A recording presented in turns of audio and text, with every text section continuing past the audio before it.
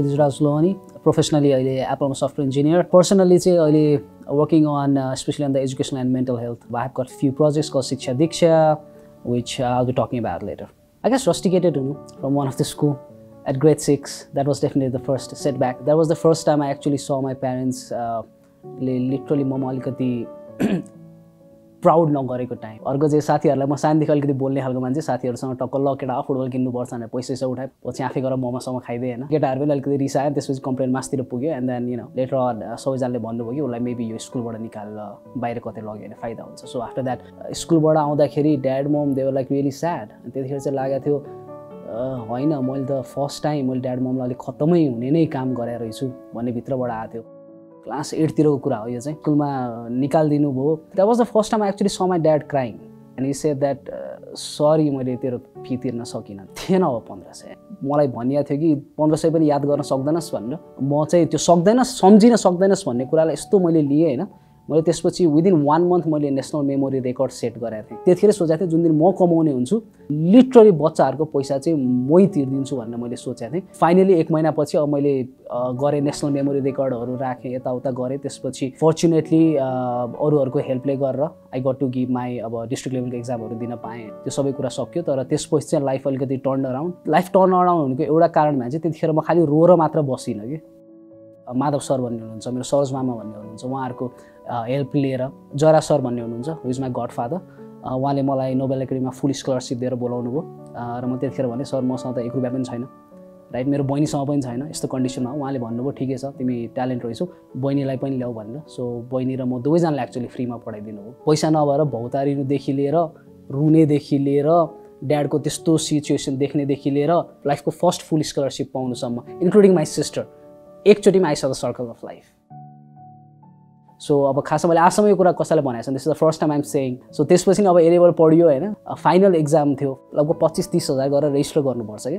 मैले रेजिस्टर चाहिँ गरेको थिएँ. तर त्यतिखेर घर पैसाको आवश्यकता भयो. मेरो हात भाँचेको बहाना गरेर बानेश्वरको त्यो मेडिकलमा गएर है मलाई त्यो यस्तो क्यारी गर्ने हुन्छ नि त्यो दिनु भने आफै बाने, घरमा आएर भने, टिचरहरूलाई भने, सबलाई मेरो हात भाँच्यो भनेर मैले एक्जाम नदिएर ब्रिटिस काउन्सिलमा लेटर लेखेर त्यो पैसा फिर्ता लिएर आएँ. त्यो सकेपछि नर्थ इस्टर्न युनिभर्सिटीमा आई गट फुल स्कलरसिप. अरू भइदिए सोच्थ्यो होला आई डिड इन लाइफ, मैले बवाल गरेँ, भगवान रहेछन्. The first thing that came to my mind was त्यो त गरेँ तर भिजाको पैसा म कहाँबाट ल्याउने होला, राइट, प्लेनको पैसा तिर्नु छ त्यो कहाँबाट ल्याउने. So I remember that time, amazing time. Again बानेश्वरमा हुँदाखेरि मैले ड्याड ममलाई भनेको थिएँ मैले फुल स्कलरसिप पाएँ भनेर. प्लेनको टिकट मेरो माइजूको सिक्री बेचेर किने हो. त्यसपछि म जाँदाखेरि उपेन्द्र सर भन्नेले चेल्सीमा कम्प्युटर पढाउनुहुन्थ्यो. सामान किन्यौ त भनेर सोध्नुभयो. सर छैन, पैसा छैन भने. सरले 30,000 रुपियाँ निकालेर दिनुभयो. गएको नेपालबाट पैसा लिएर गइन्छ नि त. अब घरमा चाहिएर म 2 महिना गएको, 2 महिनामै मैले घरमै पठाइदिएको थिएँ. मेरो फ्यामिलीलाई मैले सपोर्ट गर्नको लागि म बाहिर क्यासको जब गर्थेँ. मेरो जब टोइलेट सफा गर्नुपर्ने थियो. तर त्यहाँसम्म पुग्दाखेरि लाइफमा यति थाहा भइसकेको थियो कि अब यो आउँछ जान्छ भन्ने भइसकेको थियो कि. एन्ड फर्चुनेटली त्यसपछि अब इन्टर्नसिप गर्दै गएँ, कमाउँदै गएँ. म चाहिँ सानोदेखि मान्छेहरू भन्छन् भेडा दिमाग कान छैन भनेर. आई थिङ्क म आज लाइफमा जति माथि गएको छु म भेडा दिमाग भएरै गएको होइन. वृश्चिक राशि हो एक त, एकदम भेडा दिमाग हुन्छ भन्छन्. अब मलाई केही कुरा गर्नुपर्छ गर्नु पर्यो. मलाई मतलब छैन राम्रो होस् नराम्रो होस्, मेरो मनले भनेपछि गर्नु पर्यो. क्लिन्जल स्पेसको पनि आयो होइन, मलाई गर्नु पर्यो. सबै मेरो फिजिक्स, केमिस्ट्री, म्याथ लाइफमा जे सिकाएको थियो सबै एकै ठाउँमा गर्नु परेको थियो मलाई. अनि प्लस एउटा क्लासमा हुँदाखेरि नेटवर्किङ क्लासमा हुँदाखेरि सबै देशले आफ्नो स्पेसको बारेमा प्रेजेन्टेसन गर्नु परेको थियो. मैले नासाको बारेमा गर्नु परेको थियो कि. एन्ड द क्वेसन वाज तिम्रो देशको खै भन्दाखेरि नथिङ. सो मैले चाहिँ के सोचेँ भन्दाखेरि अब म मुनसम्म त पुऱ्याउन सक्दिनँ तर at least age of the space त ठिक त्यो स्ट्राटोस्फियर एकदम माथिको लेयरसम्म पुऱ्याउन सकेँ भने पनि एटलिस्ट टक त सुरु हुन्छ नि नेपालमा. कसरी गर्ने भन्दाखेरि मैले वेदर बलुन टेक्नोलोजी भन्ने हुन्छ मैले चाहिँ त्यसैलाई युज गरेँ. वेदर बलुन युज गरेर आफ्नै डिभाइसहरू बनाएँ अनि ठ्याक्क झन्डा राखेँ त्यहाँनिर. त्यसपछि 17 महिना लाग्यो. 17 महिना यो सबै कुरा छोड्ने हो. फेसबुक, कोहीसँग कन्ट्याक्ट छैन. मेरो दारी हेऱ्यो भने यहाँसम्म आएको छ. क्लास त कति गइन फेल कति भयो इन्जिनियरिङमा.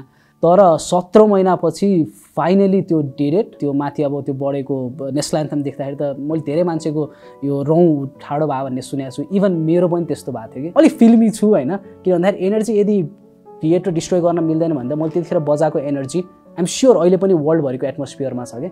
So that's what Crinzel Space was about. त्यसले जतिजनामा इन्स्पायर गरेछ नि 3-4 स्कुलले एस्ट्रोनोमी क्लब फर्म गरे त्यसपछि मान्छेहरू दाइ तपाईँ नेपाली नै हो भन्ने मलाई 5 चोटि सोच्थे मैले नोबेल एकाडेमीमा स्पिच दिन जाँदाखेरि क्रिन्जल स्पेसको अर्को एउटा रमाइलो पार्ट हो आजसम्म कसैलाई थाहा छैन त्यो भिडियो फेरि गएर एकचोटि हेऱ्यो भने त्यहाँ झन्डा छ त्यहाँ एउटा स्टार पनि छ त्यो धेरै कमले देख्छन् त्यो चाहिँ सानोदेखि भन्थे नि म तिम्रो लागि तारा झारेर ल्याइदिन्छु भनेर सो मलाई आई वाज लाइक यत्रो गरिसकेको छ लेट्स ट्राई द्याट भनेर सो मैले स्टार त्यसलाई जोडेको थिएँ त्यहाँ माथि पुऱ्याएको थिएँ र त्यसलाई तल झारेर ल्याएको थिएँ क्या जस्ट टु से द्याट मैले आकाशबाट तारा झारेर ल्याएको छु भनेर beginning of the 2013 certain things happen in my life जसको बारेमा चाहिँ I am still not comfortable to talk about होइन but because of that I started going down mentally tension हुन्थ्यो टाउको दुख्थ्यो अति धेरै रुन्थेँ सावर was the best thing because तातो पानी आउँथ्यो रोयो रोयो रोयो रोयो रोयो 1 वर्षसम्म त थाहा पनि थिएन अनि क्रिन्जल स्पेस भयो सबै भयो नेसनल युथ अवार्ड पाएँ हैन सबभन्दा ठुलो नेपालको सबभन्दा ठुलो अवार्ड नेसनल युथ अवार्ड पाइरहेको छु सबले बधाई भनिरहेछन् जिनियस भनिरहेछन् यता भनिरहेछन् भित्रबाट खुसी नै छैन के अनि त्यसपछि आई रियलाइज होइन केही त छ जस्तो छ भनेर त्यसपछि आई स्टार्टेड गोइङ एन्ड हैन थेरापीहरूतिर देन आई फिगर आउट म त खासमा डिप्रेसनमा रहेछु भन्ने कि डिप्रेसन त मलाई थाहा पनि थिएन डिप्रेसनमा छु भन्ने कुरो अर्को कुरा त मलाई के लाग्थ्यो भन्दा म एकदम जली मान्छे हो कि मलाई डिप्रेसन कसरी हुनसक्छ होइन त्यसमा म त like I'm called one of the motivational speaker अर्को हप्ता म पब्लिक गर्छु भनेको थिएँ I think it's official now I'm coming out as a depressed person for the first time in media एक त थाहा नै थिएन वर्स्ट अर्को अब थाहा भयो होइन थाहा भएपछि मर्न मन थिएन क्या the reason I'm coming out होइन चाहिँ के हो भन्दाखेरि मैले त्यतिखेर एउटा कुरा सर्च गर्थेँ क्या लाइफमा people who have gone through depression and still survive and made it big in life जो बाहिर निस्किया छ उनीहरू बोल्दिँदै नबोल्दिने बाँकी 90% सुसाइड एक दिन चाहिँ थियो अलिकति I try to do stupid things with a knife and blah blah blah होइन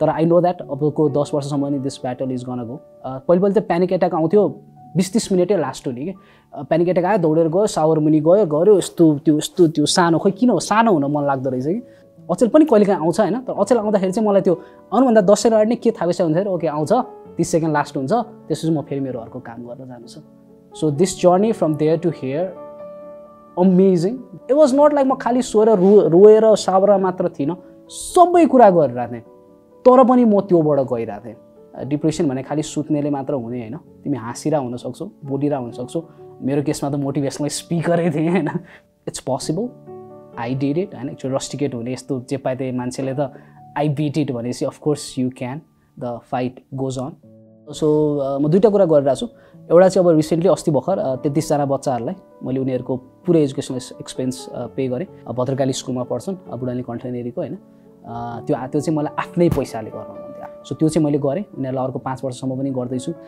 तर म एक्लैले गरेर त भ्याउँदिनँ नि त सो त्यसले गर्दा म अर्को शिक्षा दीक्षा भन्ने एउटा युट्युब प्रोग्राम पनि चलाउँछु जस अन्तर्गत चाहिँ हरेक हप्ता एउटा बच्चा नेपालमा स्कलरसिप पाउँछ so that is going really well मलाई म बवाल लाग्छ कि है त्यो भनिँदैन होइन बाहिर भन्यो भने चाहिँ अलिकति घमण्ड गरे जस्तो लाग्छ होइन तर कहिलेकाहीँ म ऐनामा हेरेर भन्छु होइन I am so happy and proud to be क्षितिज राजुलो यस्तोको बावजुद पनि म गरिरहेको छु आइएम डुइङ इट होइन I think one line that I always से मिररमा हेरेर यु आर क्षितिज फकिङ राजुलो हो नि चान्सै थिएन क्या त्यहाँबाट म बाँच्छु भन्ने नै चान्स थिएन कि लाइक मलाई हेर्थेँ होइन म यसै गरी बस्थेँ मलाई याद छ अब त मेरो लाइफ सक्यो म खालि रुने हो बस्ने हो भनेर एप्पलमा काम गर्छु गोल्डम्यान स्याक्समा काम गर्छु भनेर त रुँदाखेरि नो वे मैले सोचे पनि थिइनँ म फेरि लाइफमा कम ब्याक गर्छु भनेर